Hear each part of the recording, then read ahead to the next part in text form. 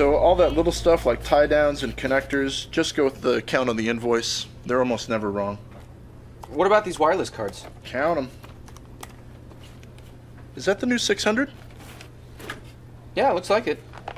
There should be 25 of them here. Cool. Let me see one.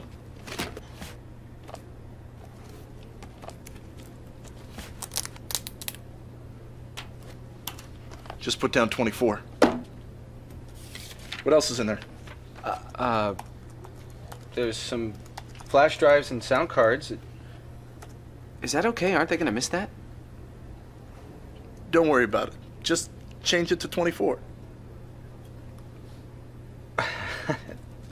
Look, this is what, your third day here? Tell me this. How am I supposed to recommend a product I've never even used?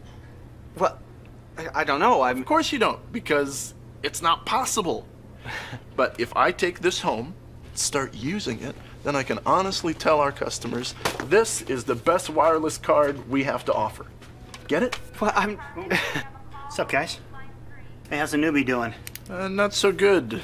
We were just going over our little product testing plan, and he doesn't seem to be grasping the concept. What's the grasp, kid? Getting free stuff is one of the main reasons I still work here.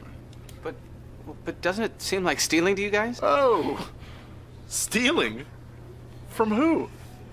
If you change it to 24, the store gets a free replacement. The distributor charges it back to the manufacturer. And the manufacturer comes out ahead because when we tell customers we use these things at home, they sell more. Everybody wins. I guess I never really thought of it that way. Trust me. I've been doing this a long time. Just change it to 24.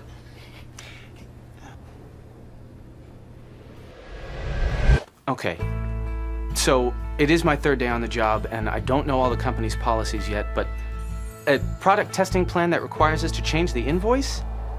This sounds like a moment of truth to me.